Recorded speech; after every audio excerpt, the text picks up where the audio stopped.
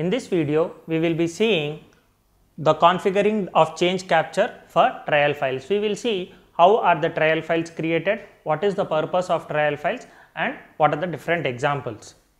So, as you see the overview of trial files are basically used by the GoldenGate so that it can store the data, whatever the data that is being captured by your extract process, the primary extract process is kept into a trial file, which is nothing but a physical file that is stored at the OS level.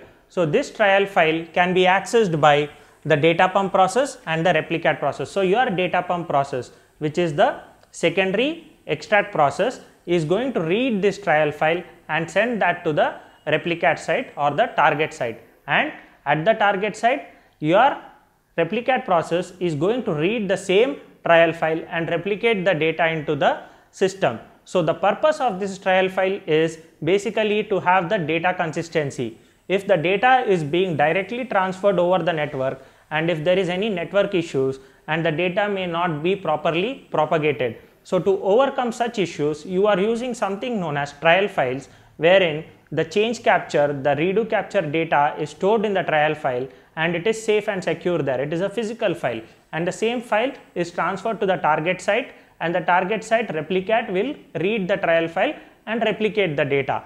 So, as I said, there is only one process that can write to the trial file, which is nothing but the extract process, and at the target site the trial file is read by the replicat process. And what is your data pump process doing?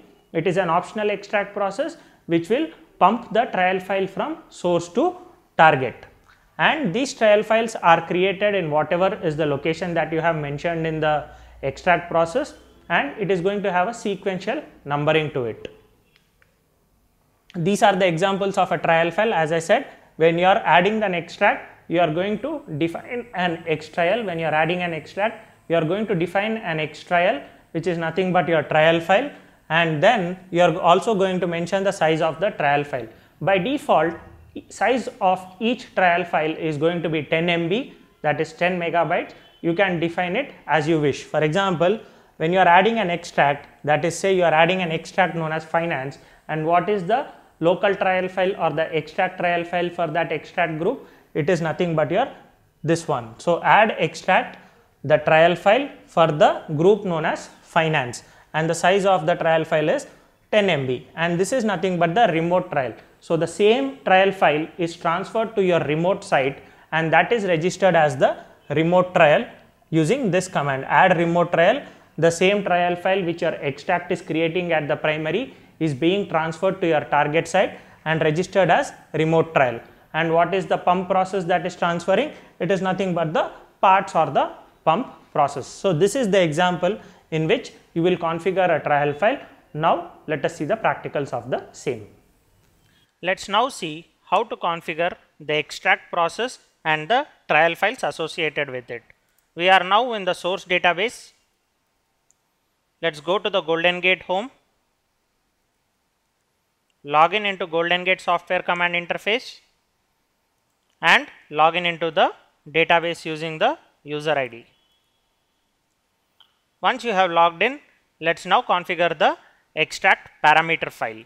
So, let us name our extract parameter file as e1_srce.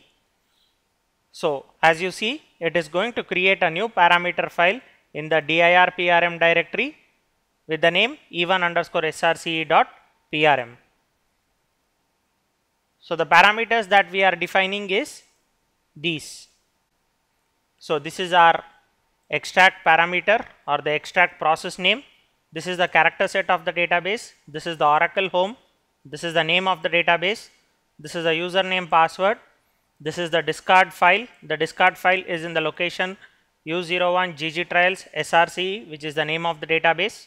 If this directory does not exist, make sure you create this directory. The trial files will be of the format et followed by few numbers. So, as the trial files get created, it will be prefixed with ET000001 like that. So, this is the location for your extract trial files.